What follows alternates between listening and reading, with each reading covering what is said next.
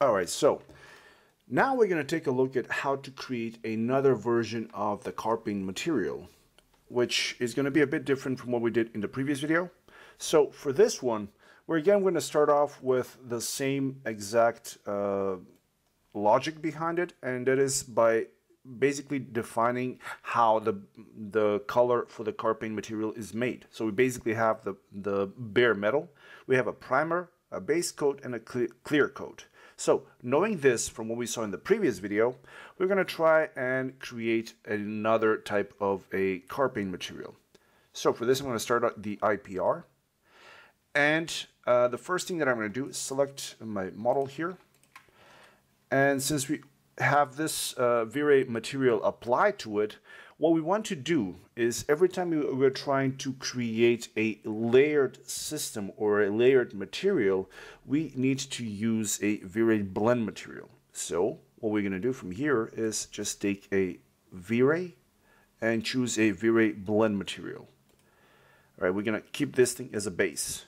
And now we're going to apply this to the selection. There we go. So nothing changed because, well, we haven't added anything. So at the moment, it's only showing us our basic Vray material. So for the first coat, what we're going to do is, again, we're going to use something similar like we did in the first video, but instead of using the Vray carping material, we're just going to use one portion of it. Namely, once we go into the Vray or materials in Vray, here we can only choose the Vray flakes material. So here we go with this thing, and as you can notice, we have pretty much the same options as we had in the basic Vray carping material. So what I'm going to do is take this thing and put it into the first coat. Now as soon as we do this, we're going to notice that we have that same look that we had in the previous video. So we need to do here is first check if we're going to use a triplanar or we're going to use a explicit UV-W channel. If you have a proper UV, you can use that. It will give you a different look. In this case, my model is UV unwrapped, so we can use this thing. But for just, let's say that you don't have a UV on your material, we're going to go with triplanar. So here we're just going to change the triplanar scale because at the moment it's at 1 centimeter. So if I go to 0.1, they should make the flakes a bit smaller. There we go. Looks relatively okay. And let's just quickly scroll through all of these because as I said, we've actually done this in the previous video. So we can change some of the orientation. For example, at the moment, only 5% of these are facing directly at the camera. If I go to increase it at around 2, we should see more of these flakes flare up. There we go, like this. Flake glossiness will control how glossy these are. Again, if you want to see more about this, check out the previous video. So I'm going to go with 0.8. And this should be enough for the flakes. Now, if I want to see how only the flakes look like on my model, what I can do is just click over here, select isolated, and this will show me only how the flakes are affecting this entire model. From here, if I turn this thing off, let's take just a smaller piece so we can actually see how this thing is working a bit faster. I can change the density or the size of the flakes. So if I go to 0.1, I should make the flakes smaller. Okay, looks much better and in tune with what I'm expecting to see with a model like this. There we go. So we have the flakes scattered all around, but not very, very visible. So if we want to have this thing more visible, what we would have to do is we're going to have to change the base material. And in this case, what that would require is to go over to the Vray material and from here change the diffuse color. So to anything that we want. Let's just go over with a simple black color like this. Maybe put it to 1. There we go. Now I can see that in this black color, I have a lot of these flakes. And those flakes the color is driven by the flake color, so I can choose whatever color I want, and I can have that thing show in my end result. Now, if we follow the same logic from the starting image, basically this thing, so what we have at the moment is we have the primer, which is our Vray material. We have the base coat, which in this case is our Vray flakes material, and the last thing we would require is the clear coat material. Now, the way that we can add the clear coat material is very simple. Namely, if we go over in the Vray material, under the coat parameters, if we just go and increase the coat amount to 1, just like that, we got our final layer that can make our material look realistic. And now if we zoom in, especially if I put this thing a bit bigger, if we zoom in, let's go with the real zoom so we can see it better. Zoom in, we can see all of these small flakes in here. Now let's go ahead and just take a look at an actual car paint material zoomed in, and we can see that all of these different flakes, even though they're on the same color, they have a bit of a different hue to it. Now there's a couple of ways that we can do this. The first way would be to stay within the material that we are using. So what we can do for that is we can go over in the Vray flakes material, and where we have the flake color, what we can do for this is we can choose a Vray bitmap, and then just choose a bitmap to drive the color for this. So I'm going to click over here, and what I'm going to do is I'm going to choose just a regular leaf texture that I have lying around.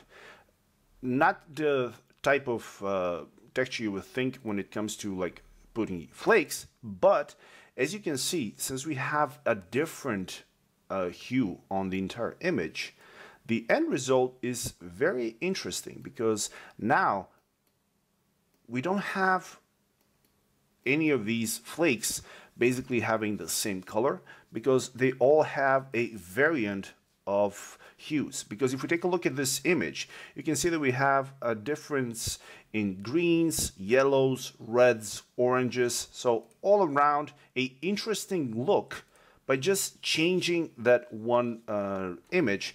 And depending on what is the kind of look that we're going for, we can use this simple faking approach and get a very similar outlook to this thing.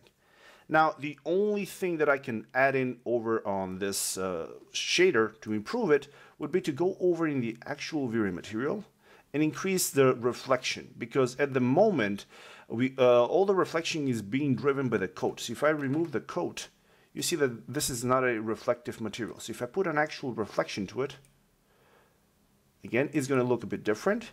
But let's go ahead and just reduce the glossiness on this thing to 0.6. So now we have a nice base material for the car paint material, which is going to give the flakes a bit more of a pop. And now when we reintroduce the coat material, that's going to give it the shine. So this way, by just reintroducing that glossiness, it's giving it more of a actual look. As you can see over here, in the underlying material, you have that bit of a haze, especially around the highlights of the reflections. So by using it in this manner, you have a realistic look for your Vray car paint material. Now, there is another way we can do all of this. So what we did at the moment was we are having all of these flakes with a different color, but we're faking it by using an actual texture. Now, luckily for us, there is another way we can do a similar result to this one, and that is by going over to the materials, go to Vray, and choose Vray Stochastic Flakes material. Now, this material is a bit different, and what we're going to do is we're going to select my model, restart my IPR, and I'm going to apply this thing to the selection so we can see how it looks. So right away we can see that it looks like a chrome ball. Now Word of advice about this material is that even though you can choose to change the mapping type like we did in the Vray flakes, if we go over to triplanar materials, what you can see is right away we can't see anything. The reason for this is, well, it doesn't actually work with triplanar. So if you choose to use triplanar or you don't have UVs, it will not work properly. So you actually need to have a proper UV done to your model in order for this thing to work. Now, just so we can see how this thing works is we're going to have to do a bit of changes. Namely, the first thing that we have over here is we enable or disable the flakes. If we disable it, we just remove all of the flakes from the model, and as you can see now, we basically get a 100% reflective material that looks a hell of a lot like chrome. So this is not what we want, but we want to enable the flakes, and as soon as we do that, we can see that now we have a lot of these flakes in our material. So what I'm going to do is, the first thing that I can control is control the number of flakes. And as you can see, if you scroll over, it tells you that this is the square root of the number of flakes. So if we have the general 3000, the square root for this would be about 9 million of these. So if we go ahead and reduce this to something a lot smaller, let's try something like 50. Okay, now we can actually see how these flakes look like or where they are on the model. Now, another thing we can do here is let's just choose one smaller like this, and we can change the flake scale. For the moment, it's at 1. If we go over and put this thing to, let's start at 10, these flakes are going to be bigger, and since they're bigger, again, their number is going to be over here. So we can see a lot more of them. And if I go and reduce this thing again to like 10, we can see that we have these flakes scattered all around. Now, if we're trying to recreate something like we saw previously, like over here, we would need to have more of these flakes. So the actual number of these, we will have to go over and finesse. So if we reduce the scale of these, so we want to make them smaller, let's try with 2. We would have to go ahead and increase the actual number of flakes. So if I go down to 100, we now have more of these even though they're smaller. But at the moment, the issue that we're having is that these all appear to be white, or appear to be reflecting something. So what we want to do here is we can change the reflection filter from the color and give it a reflective color that's different from white, or we can do the same thing that we did previously and choose a reflection map. But that would be, again, just doing the same thing we did previously and faking it. But this is where the good thing comes from this stochastic Vray material. Namely, we have this colored flakes parameters. So if we choose this, by default it's set to off. If we put it on to random hue, this is going to randomize all of these materials or all of these flakes, so they're going to have a different color. Now this is going to start to look a lot like glitter, and you can choose this thing for either a car paint material or maybe some other material that you want to add glitter to it. Now for the glitter, this thing basically has 2 things that you can change. You can change the saturation or the strength of the color. So if we go to 0, they will basically lose all of their color. If you put them to 0.5, they will have the color. It's not going to be so vibrant. And at 1, basically everything is going to be as vibrant as it can. So in this case, I might actually want to go over to 0.5 and have some change in the hue. Now that's going to be very similar to what I'm seeing over here.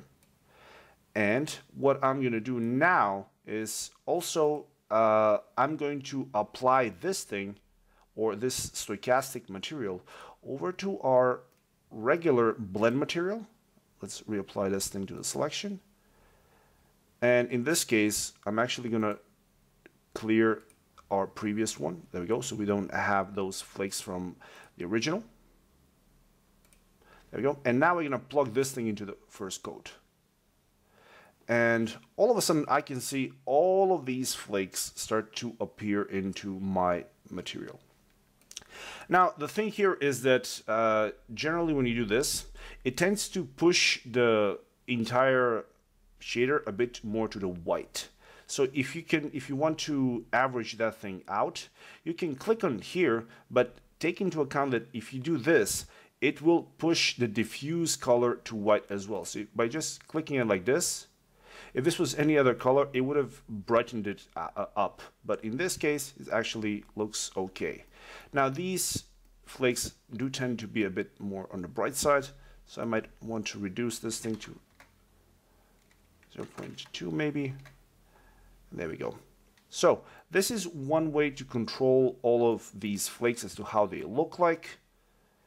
And if I change the glossiness here, I can make them more visible or more glossy.